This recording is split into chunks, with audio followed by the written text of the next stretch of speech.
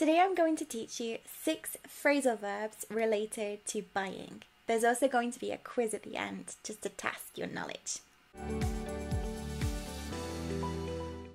So the first phrasal verb is to snap up. Snap up. I'm going to give you an example and you can guess what snap up means.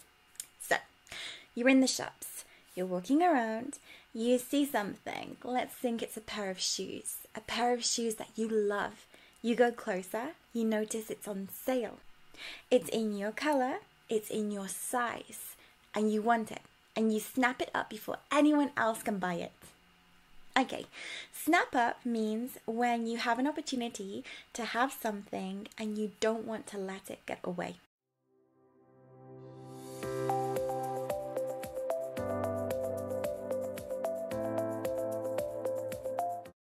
Now we come to pick out. Pick out is when you can choose from a selection of items. So, maybe you're looking for t-shirts. You see that there's 5 different t-shirts and you want to buy one for your brother. You decide on the one that's the best for him and you pick out the t-shirt that you feel is the best present for your brother. You could say, I picked out a special present for my brother.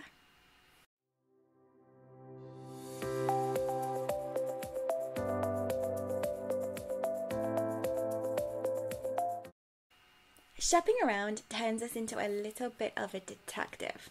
Why? Well, shop around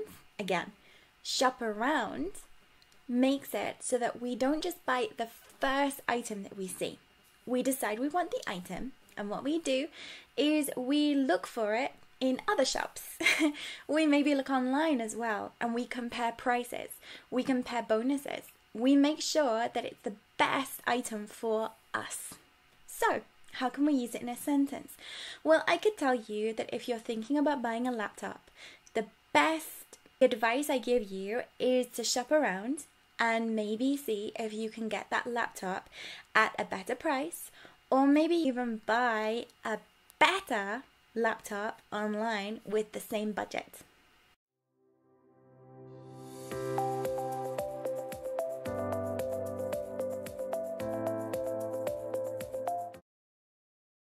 Cough up. Again, cough up.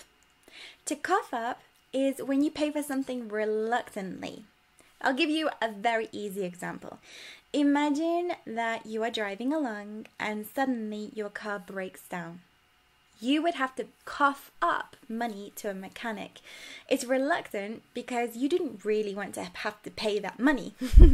You wanted to use your money for something else. So that is a negative phrasal verb that we can use when paying for something.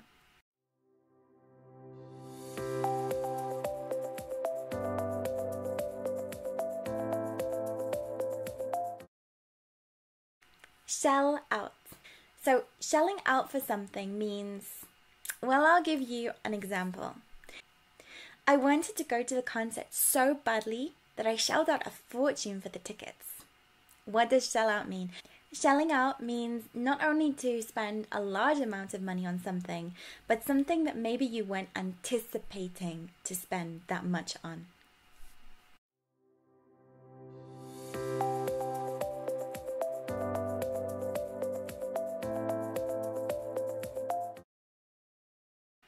And now we come to a very positive phrasal verb related to buying, which is pay off.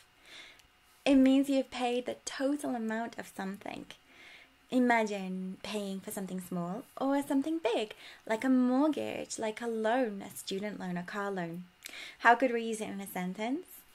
After many, many years of working, I was finally able to pay off my student loan.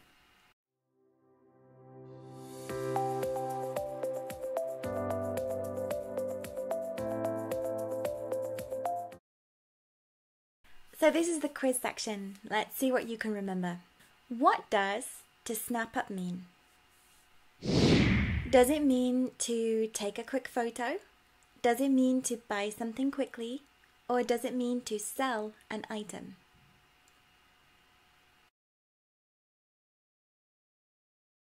Which phrasal verb means to compare prices before buying? Is it pick out, shop around, or shell out? I had to cough up a lot of money. Does it mean I earned a lot of money? I spent a lot of money? I saved a lot of money? I'm so glad that I was able to teach you something new today. Remember to subscribe if you want some more videos. Follow me on my social media. I post new quizzes and lessons every week. And remember, keep practicing your English. I'll see you very soon. Bye!